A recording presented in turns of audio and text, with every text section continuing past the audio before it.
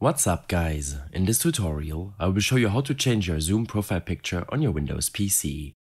This should be quite an easy tutorial. For more information, click on the first link in the description below. Open up the Zoom application and make sure that you're logged in with your account. From here, click on this gear icon on the top right of your screen. Your Zoom settings window will open up. In the profile section of your settings, simply click on your profile picture and you can then proceed to edit your existing picture or select to change picture. When selecting this option, your File Explorer will open up where you will have to select your new profile picture. You can then drag and adjust its position as usual before saving your changes. In case you have any further issues or problems following this tutorial, then I suggest following my extensive guide linked in the description below. I hope this helped you out.